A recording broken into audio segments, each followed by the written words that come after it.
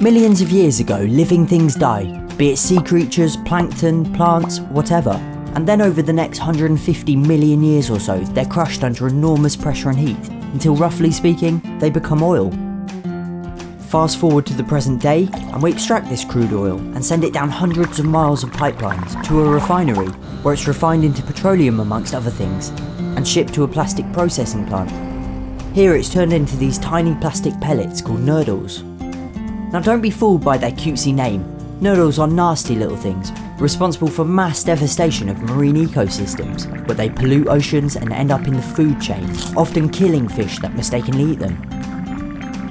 Anyway, these nurdles are the basic form a lot of plastic is made into for shipping and easy melting, where at a factory, in this case one that manufactures disposable cutlery, they can be melted and moulded into knives, forks and spoons.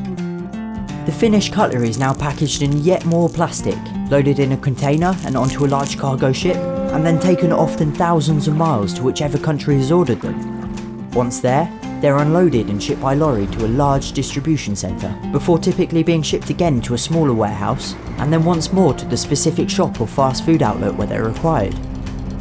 Let's suppose it's a coffee shop, and the customer is given a disposable plastic spoon. Now it all comes down to this spoon. The culmination of millions of years of processes and the work of thousands of people around the world. It's travelled several thousand miles just to be at this very coffee shop at this very moment in time. And then it's used to stir a single cappuccino clockwise for precisely 2.5 seconds, and then simply thrown in the bin forever. That's mad. We've got this ridiculously long, complicated and incredibly harmful model that produces a utensil intended for just a single use.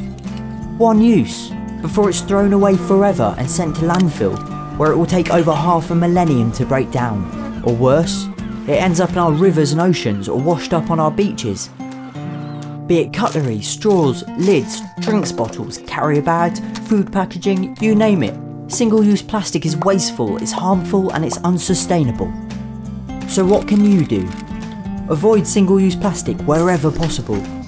Purchase a reusable drinks bottle. Bring your own reusable plastic cutlery, take your own bag shopping with you.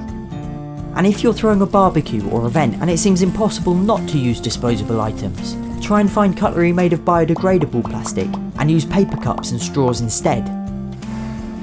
So the next time you find yourself in a coffee shop and you're about to pick up a disposable spoon, just pause for a moment and remember how utterly ridiculous it really is.